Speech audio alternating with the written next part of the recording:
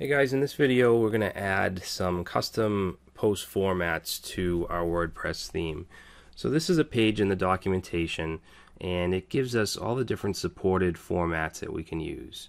Okay, so we have a side, which is basically just kind of like a status update type post. You'd probably just have a title and maybe the date and a small piece of content.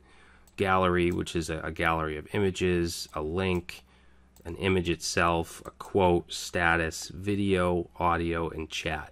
Now I'm not going to get into all of these because that would be just way too much, but I'm going to show you how we can use an aside and also a gallery. All right, and maybe something else as we go along. All right, so let's go and open up index.php. And I want to introduce a function called getTemplatePart. And what we can do is, what this does is it helps us not repeat ourselves. All right, if we look in index.php, we have this while loop, and then we have the title, the content, the author. If we go to single.php, same thing, the title and so on.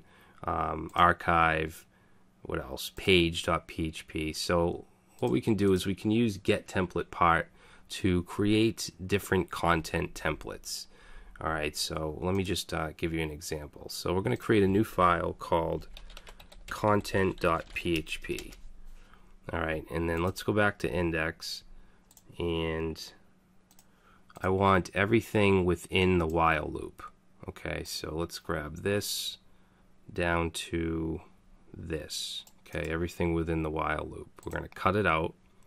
I'm going to go to content and just paste that in. Okay, save it, go back to index, and then this is where we're going to use the getTemplatePart function.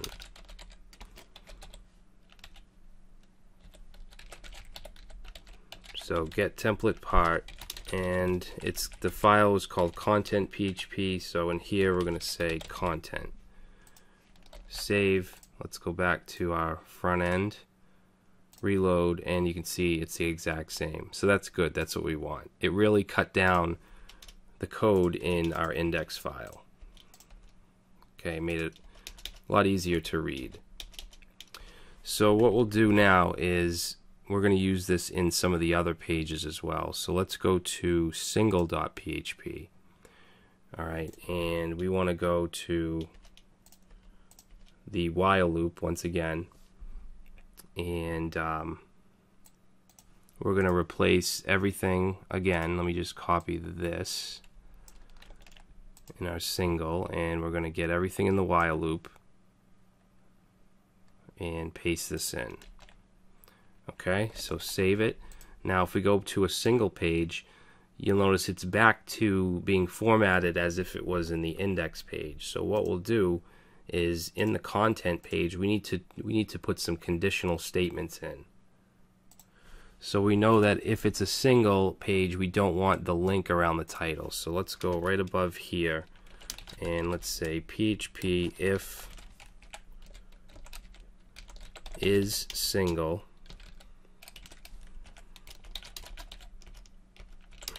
and we want an else.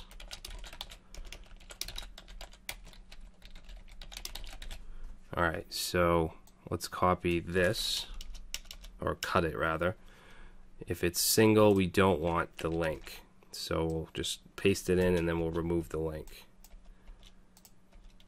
If it's not single, then we do want the link. So let's save that.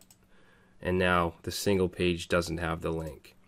So we'll copy this if is single, and then let's go down and figure out what else we need.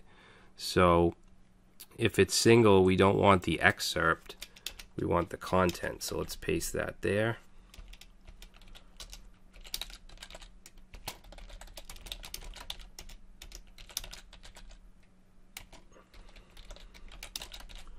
Okay, and then let's take the excerpt, put that here, but if it's single, then we want the content.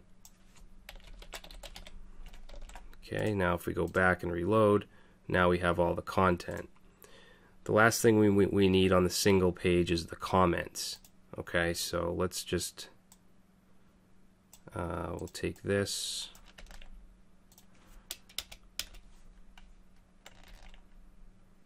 and if single,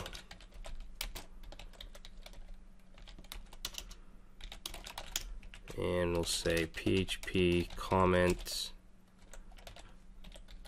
template. And now we get our comments back. Okay, so it's back to how we want. And the blog post page looks good, looks how we want. So we cut down that repeating of ourselves, okay, and we just have a more dynamic page. And archive, we can do the same thing. So we'll grab this, go in archive, and just paste this in the while loop. And there's not really any conditionals that we need to do here because it's the same as the index page. Okay, so that's fine. So now that we have that out of the way, let's move on to our post formats. So before we do anything, we need to actually enable them. So we do that in our functions.php file. And we're going to go to our theme setup function here. And let's go to the bottom.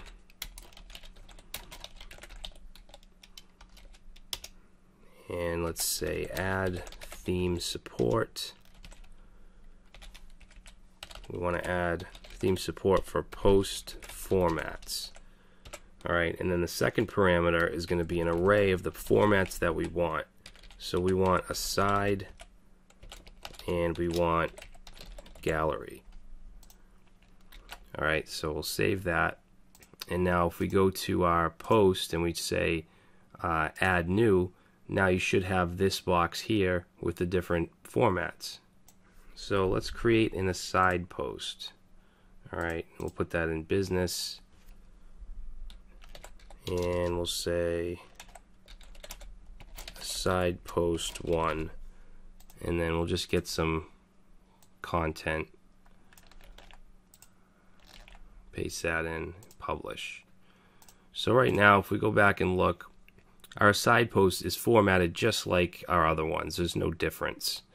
Okay, so to change that, what we can do is in our theme folder, we'll create a new file and we'll save it as content-aside.php. Okay, and then remember where we use that get template part? We now want to add a second parameter to that, which is going to be a function called get post format. Alright, and we want to put that in all of the get template parts. So we have one in archive and we have one in single. Okay, so in our aside, our content aside PHP, let's just write the word test and then go and reload. And now you can see that that aside post now is just spitting out test because it's looking at this file. So let's go ahead and edit this. Say div class. We'll still give it the blog post class. But I want to give it also a class of post aside. Alright, and then let's give it div class well. In Bootstrap, the well class gives it a gray background and some padding. Alright, now in here, let's say small, put in a small tag. And let's do PHP the author. And we'll put an @ sign, and then let's do the date. Okay, and then under that, we're going to say PHP the content. Okay, so if we go back now and reload, there's our aside post, okay, which you can see is formatted very differently than the other ones.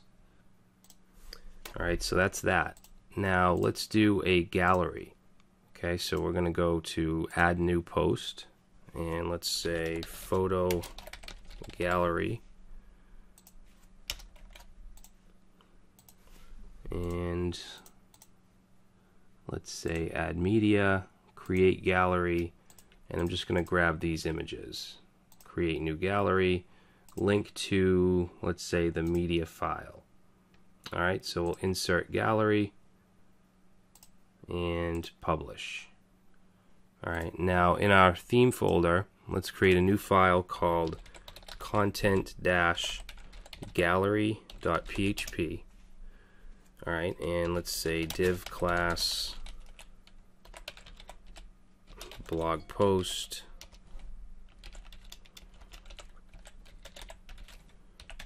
and let's do, actually, well, you know what, we'll just do the content. Alright, we want to make sure we put a special class in here as well. Save it. Now if we go back and reload, whoops. Oh, we got to choose gallery. And there we go. So now we have our photo gallery. Actually, let's put the title in. We'll do an H2. And we'll say PHP the title.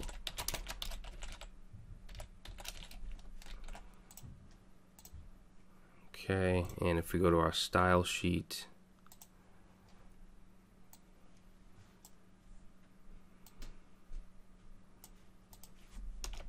we'll say post gallery, and let's give it a background. Let's see, we'll give it a dark background. We'll say padding 10 pixels and text align to the center. Let's see what that looks like. Alright, let's make the H2 white.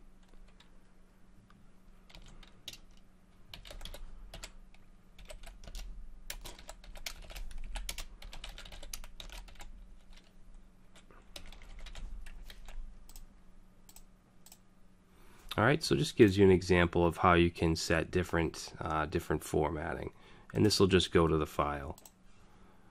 Alright, so that's post format. So we're pretty much there as far as the blog goes.